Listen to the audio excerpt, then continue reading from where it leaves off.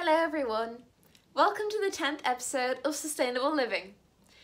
Today I want to talk about laundry. So, how do you wash your clothes? You put them in a washing machine, am I right? I'm pretty sure everyone in Ireland does that. Well, I think most people do. Anyway, this is specific to washing your clothes. So whether you wash them in a washing machine or not, you can do this.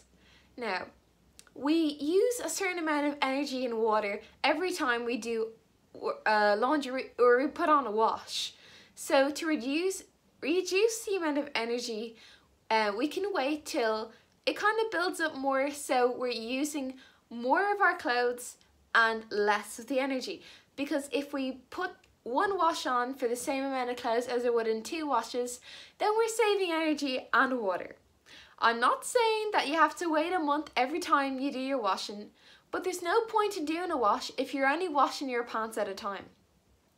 So my advice for you is to think before you wash stuff. If you really need it, sure, but it might be better for you to just leave it a little while and save that energy.